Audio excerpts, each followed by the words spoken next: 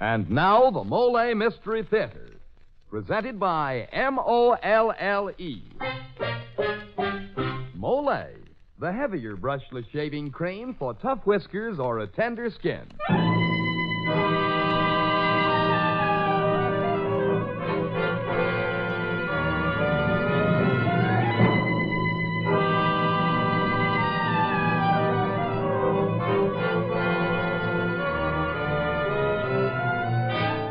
Good evening. This is Jeffrey Barnes, welcoming you to the Mollé Mystery Theater, the program that presents the best in mystery and detective fiction. Our guest player tonight is Richard Widmark, up-and-coming young star of stage, screen, and radio. And our play, Double Cross, by Sanford Schlesinger. This is the story of Carl Cummings, whose plan for murder is complicated by his inability to decide on his victim. He only knows that someone must be double-crossed. But who? Well, perhaps you'd like to match wits with our author, Mr. Schlesinger, and see if you can come up with the answer to that question before the final curtain falls. Well, mystery fans, there's a challenge that should turn out to be fun. But say, men, if you're up against the challenge of shaving tough whiskers or a tender skin, that's apt to be a different story. So to make it fun, shave with Mollé. Yes, sir, it's smooth. So smooth. It's slick. So slick. It's a smooth, slick shave you get with Molle. Mollé, the heavier brushless shaving cream for tough whiskers or a tender skin. Try it. Mollé. And now for tonight's Mollé mystery, Double Cross, starring Richard Widmark.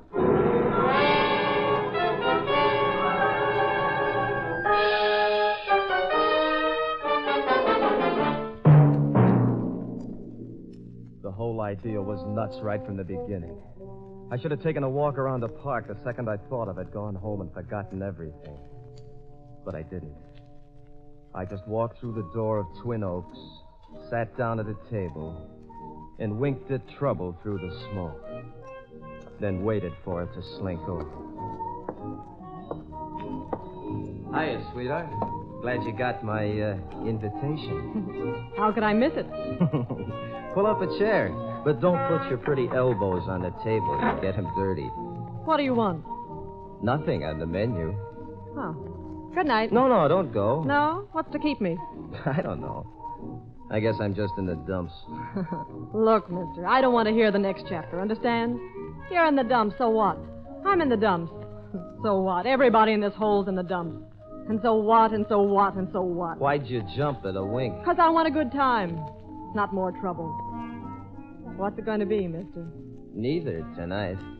I don't like you. Oh, that's too bad. I like you. I'll pick you up tomorrow night. Say, what? Here's $100. Get yourself dolled up. I want you to look like a lady. Why, You I don't oughta... want the dough? Give it here. Tomorrow night at 8. How do you know I'll show? You have an honest face. See you tomorrow night. Hey, don't... Oh, what's the big idea of ruining the whole bottle by tossing your cigarette in it? Someone else could have finished it. Oh, I forgot to tell you. That's a lousy habit I've always had. When I'm through with something, nobody else wants it. That's the kind of guy I am, sister.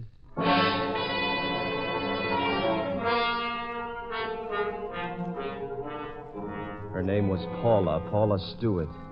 Nice figure, coal black hair, and brown eyes that sparkled out the words danger ahead, the way those highway signs do at night when your headlights hit them as you come around a curve. Yeah, she had the curves, too. Paula was waiting for me the next night. She waited for me every night. I waited, too. I had something on my mind. In about 2 weeks, I knew it was safe to tell Paula just what that something was. How come the long drive out in the country? Running short on dough? Would that make any difference? Sure. Thanks. The spot looks okay. Okay for what? I've got something to tell you. This ought to be good. No, I've got to be on the level with you. Don't do me no favors. It'll take more than a double cross to break my heart. Paula, I'm married.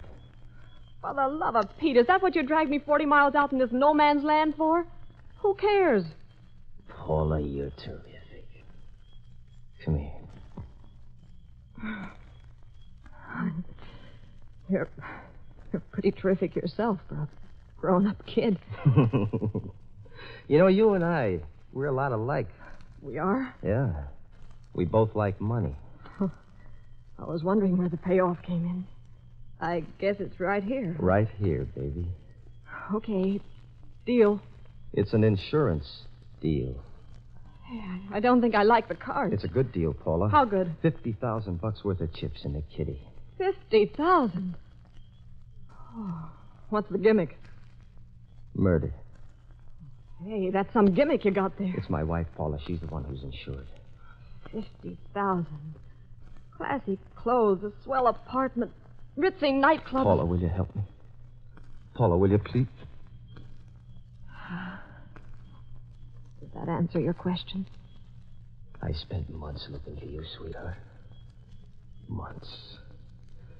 When I spotted you at Twin Oaks, I said to myself, there she is. Nobody else will fill the bill. Especially a bill for $50,000.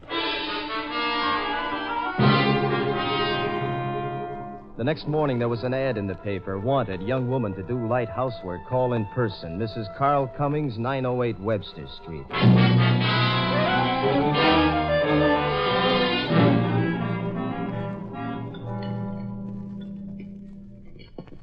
Call. This is our new maid, Miss... Stewart, just call me Paula. Well, we're glad to have you with us, huh, Amy? Oh, you'll never know how glad, Paula. Taking care of the house has been a big job. I'm sure it'll be easy with you here. Yeah, I'm sure it will. Is dinner ready? I'm It's hungry. all ready. Paula, will you bring in the soup, please? Yeah, it's a pleasure, Mrs. Cummings. Well, what do you think, honey? I think she's perfect. Looks a lot like you, don't you think? Same figure, same height, same color hair. But her face, darling. Her face. When the time comes, I'll fix that so nobody could recognize it.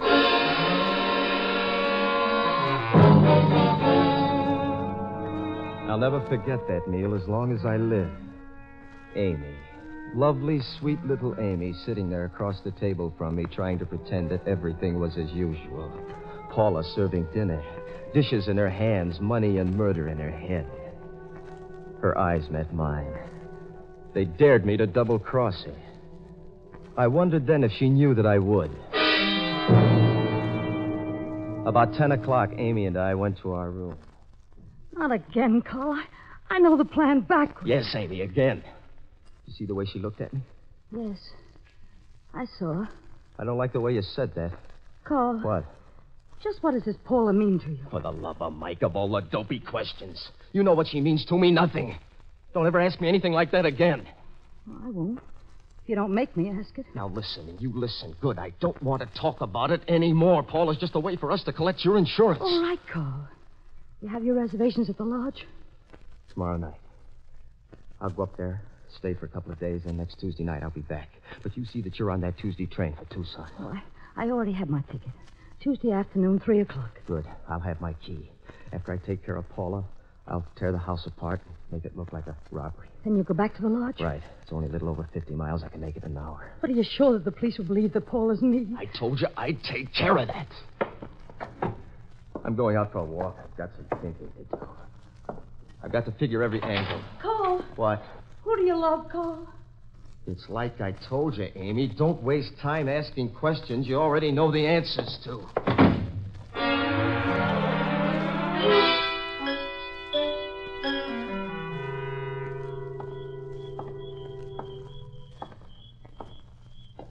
Nice night, ain't it? What? Oh, Paula. I saw you go out.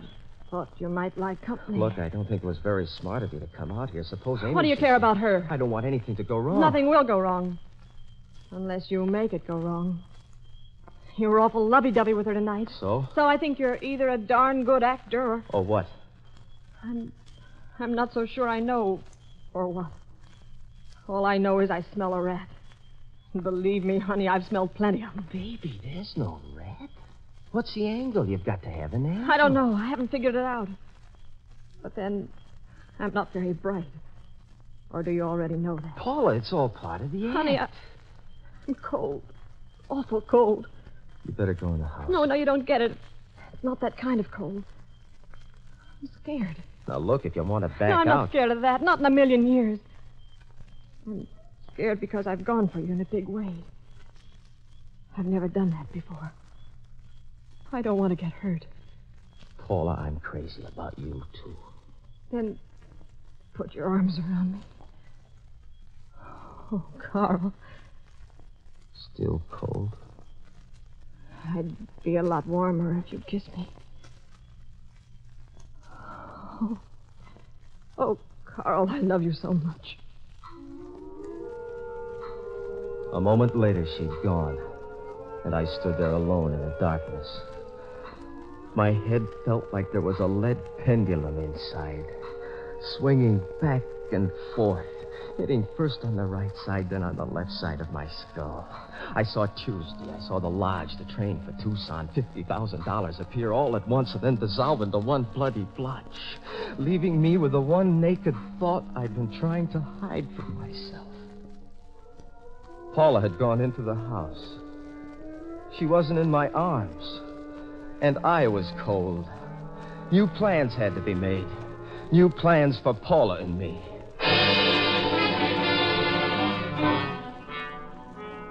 Later, when I went up to my room, I knew the moment I stepped in the door that something was wrong. I glanced over to where the glow from the streetlight cut across Amy's bed. She wasn't there. Amy? Amy? Turn on the light, Carl. Amy, where are you? Turn on the light and you'll see. Sure. Amy, what's it? Amy, put down that gun.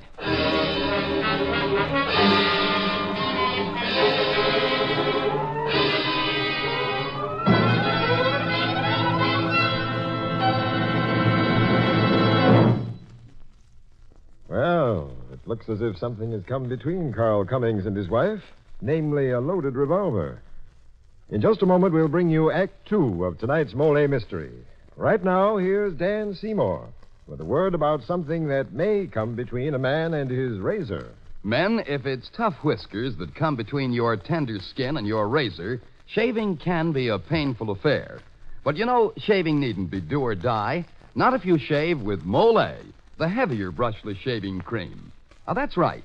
Mollé is just the cream you need for wiry whiskers or a tender skin.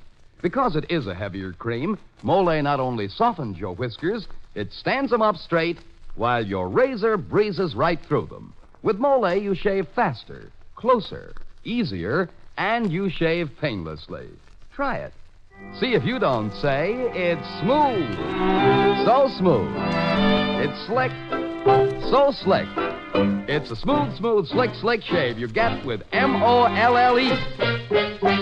Mollé, the heavier brushless shaving cream for tough whiskers or a tender skin. And now back to Act Two of Double Cross, starring Richard Widmark.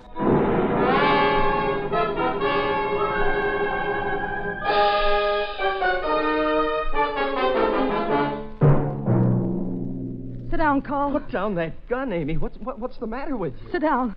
No, over there on the edge of the bed. That's it. Amy, I don't understand. So you wanted to go out walking. What kind of a fool do you take me for? You forget that I'm not an ignorant piece of trash you picked up at Twin Oaks. All right. So I made love to Paula. It's just part of the act, honey. I was going to tell you about it. It was really very funny. Was it? Sure, the dumb dame thinks I'm nuts about her. I thought you were nuts about me, too. Amy, I am. How do I know? Because I tell you, that's how. You told her, too. For Pete's sake, honey, if I didn't love you, would I be killing for you? How do I know you didn't promise to kill for her? Stop talking like that. It's not true. You're dreaming all this up. More than a dream, Carl. It's a nightmare. When I saw you take her in your arms and kiss her, I had a thought. How much easier it would be for you to kill me. How much simpler it would be than our complicated little scheme. Amy, come here. But I... Oh, Carl. I'm sorry I acted. It's all right, baby. It's all right. Don't cry. Hold me close, darling. Closer. Oh, I wish it were all over now. Just a few more days, Amy. Just a few more days.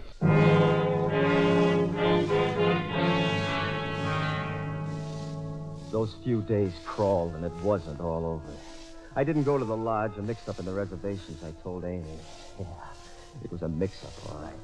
And I didn't know just how to unravel the whole rotten business. The next week, I postponed my trip again. Amy nearly blew the roof off the house. What do you mean you're not going to the lodge? I told you, Amy, I don't feel good. And how do you think I feel? I'm telling you, Carl, I can't go on like this much longer. Either get this over and done with or forget it. Not so loud. You want Paula to hear? And that's another thing. I'm sick of whispering in my own home. I'm sick of the smug way she smiles at me as if I were the maid and she your wife. Amy, stop it. Every time she looks at me, she seems to say, you poor sucker, if you only knew what I know. What does she know that I don't know, Carl? Honey, you're imagining things again. And so are you if you imagine I'm going to stand for any more delays. Either you leave for the lodge next Saturday night or... All right, Amy, next Saturday. No more delays? No more delays. I'll go downstairs and phone the lodge for reservations. And see that you keep them this time. Don't worry, I'll keep them. What is it? It's Paula. We saw her going downstairs. You suppose she heard? There's only one way to find out. You stay here.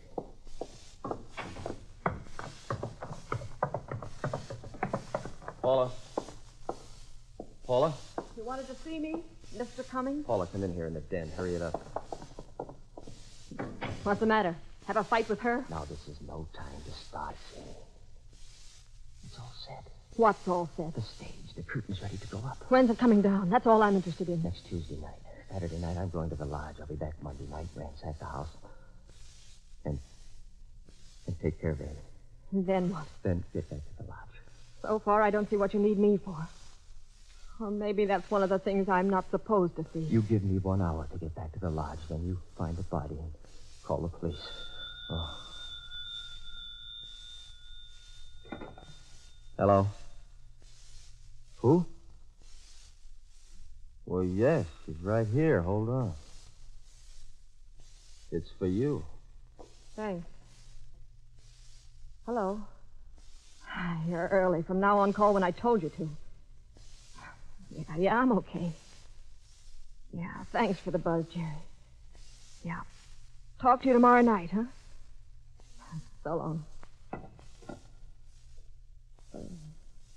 Light me a cigarette, will you, Dreamboat? Who was that? Sure, just a friend. Why'd he call here? Just checking. Checking what? Checking to see if I'm okay. Carl, I'm such a dope. I'm always thinking somebody might double-cross me. So I told Jerry, this pal of mine, to call me every night. Jerry's a swell old guy. Sort of a mother to me, you might say. Why, you just lousy... cool off, honey. If you're on the level with me, I'll keep right on talking with Jerry and everything will be okay. Dumb like a fox, aren't you, Paula? Mad? Mad? No, I guess not. Just a little hurt to think you don't trust me. It's not that I don't trust you, Carl, baby. Just that I'm nuts about you. And like I told you before, I don't want to get hurt. Don't worry, sweetheart. You won't get hurt. You know, somehow I got a feeling I won't either. Now, how about a nice, friendly cigarette, huh?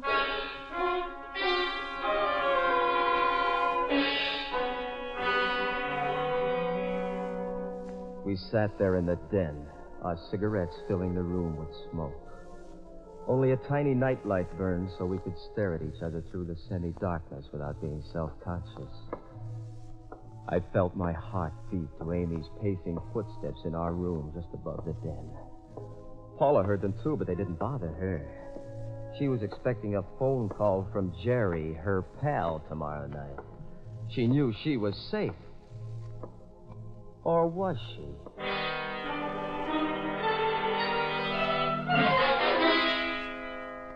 Saturday evening, I packed to leave for the lodge. I took along enough clothes to make it look like I intended to stay out my whole 2 weeks' reservation. By 7 o'clock, I was ready. Amy saw me out to the car. Be careful, Carl. Please be careful. Now, don't worry about me. You just be on that Tuesday train for Tucson. Yes, darling. And whatever you do, don't take anything with you. If Paula even guesses that you're going away... She won't. Now, kiss me goodbye. See you in Tucson, darling. Yeah. See you in Tucson.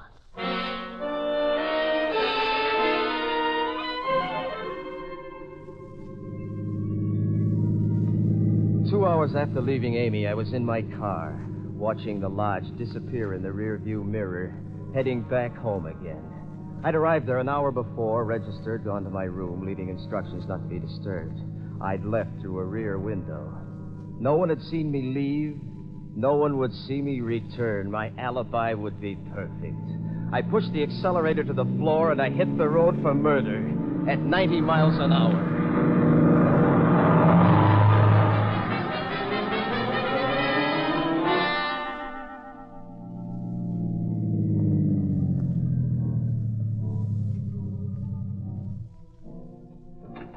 It was 2:50 in the morning when I got home.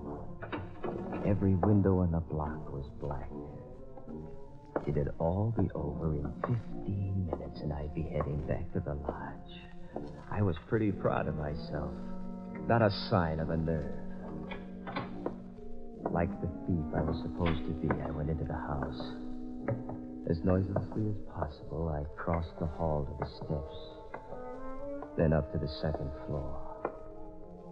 I stopped for a second outside her door, long enough to catch my breath and get the gun out of my pocket. Then I opened the door.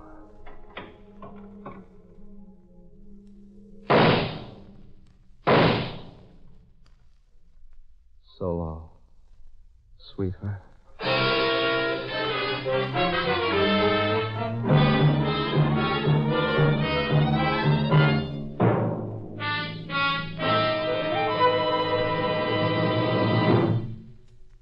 This is Jeffrey Barnes again. In just a moment, we'll bring you Act 3 of Double Cross. Now, a word from George Putnam. One thing to remember about the most common type of dandruff is that many outstanding authorities say it is not a natural condition, but actually is caused by a germ called Pityrosporum ovale. Now, the only way you can get real relief is to destroy this germ. And simply washing or brushing away loose dandruff won't do it. But double danderine will. Yes, double danderine really works because it gets at the cause of this dandruff and kills it. Actually kills the germ on contact. Results with double danderine have been remarkable even in many stubborn cases. And the thing that makes double danderine so amazingly effective is a special ingredient, an active antiseptic that's so wonderfully efficient many hospitals use it. In double danderine, we call it Alzan. So stop trying to combat this dandruff with ineffective methods that actually are no better than plain water. Use double danderine and destroy the cause. Get double danderine tomorrow. Your money back if not satisfied.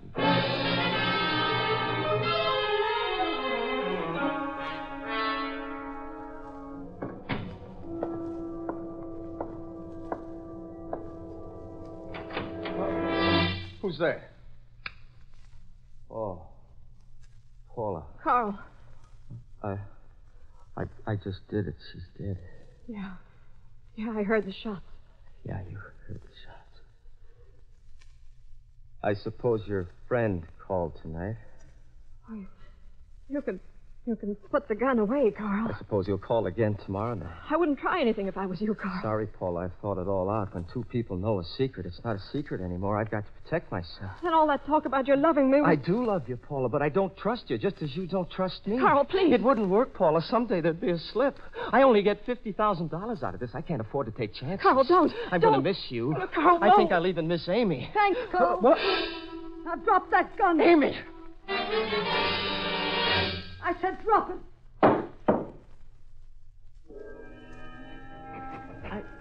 I couldn't believe that Amy was still alive. But there she stood. Hurt, blood reddening her nightgown where my bullet had hit, but alive.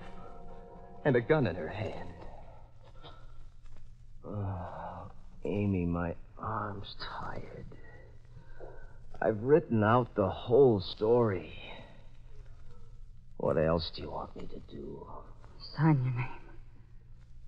Oh. Carl Cummings. No. You sign it. Me? Why should I? As a witness. Oh. What are you going to do with this confession? Turn it over to the police? Pick up his gun, Paula. And give it to me. Pick it up by the barrel. Thank you. Amy, now, look here. Let's... Oh! Amy. What did you do? Oh. No. No, Amy, for the love of heaven. No. No, please. No.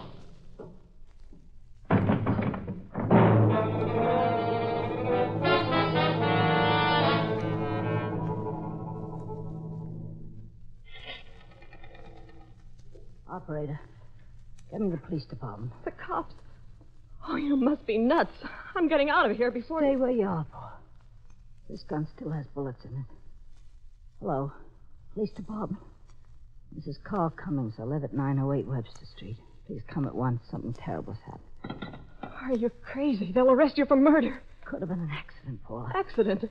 After all, I know Carl will be coming back tonight. Tell him he was going to the lodge for 2 weeks. So naturally, when I saw a man prowling around the house, I thought it was a burglar. That's my story. If I live. Oh, I don't want any part of this. Sit down. You're not going anywhere. What are you going to do? Just wait for the police to get here. If I can. You're not going to make it, Mrs. Cummings. You're going to die. Any minute, Mrs. Cummings. I'll die when I'm ready. Stop polishing that gun. It might go off. The police are coming, Paula. Please, Mrs. Cummings. Please don't make me stay here. I'm afraid you must. See, I haven't quite... Gun. All right, Mrs. Cummings. Stay right where you are. Now Paula's in charge. Is she? You bet she is, honey. The first thing I'm going to do is take care of Carl's confession. And I can't think of a better place to get rid of it than in your fireplace. It won't do, Paula. Shut up. And now so long, Mrs. Cummings. And don't think it ain't been nice. You just burned your chance to escape, Paula. What? Oh, you're talking crazy. Why do you think I was polishing that gun? How should I know? I didn't want my fingerprints on it. I didn't want anyone's fingerprints on it. Except yours. You're holding the gun that shot Carl. What are you getting at? You're also holding the gun that shot me. What? No. The police are here, Paula. I hope you have a good story for them. I do. Oh. Mrs. Cummings. Mrs. Cummings. Oh, it's the cops. Mrs. Cummings are going to blame me. But I didn't do it. You got to tell them I didn't kill you. Don't leave me alone, Mrs. Cummings. You got to tell them. Mrs. Cummings, you got to tell them. Mrs. Cummings, you got to tell them. You got to tell them, Mrs. Cummings.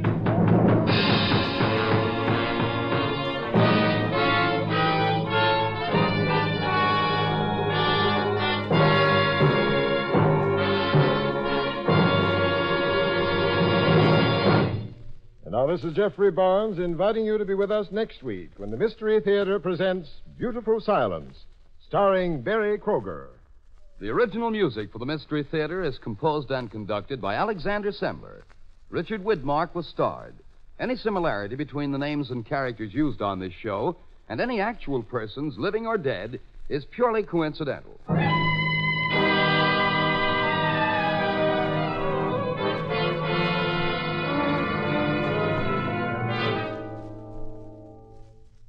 Sometimes when we're tired, we make mountains out of molehills. We putter around till even the easiest job seems impossible.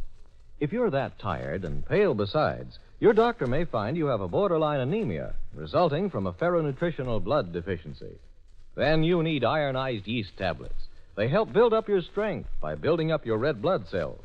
So take ironized yeast tablets to get back your color, your vigor, your driving energy. Ironized yeast tablets.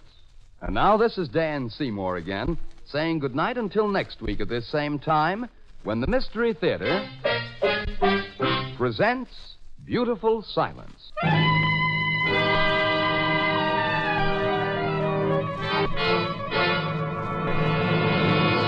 This is NBC, the national broadcasting company.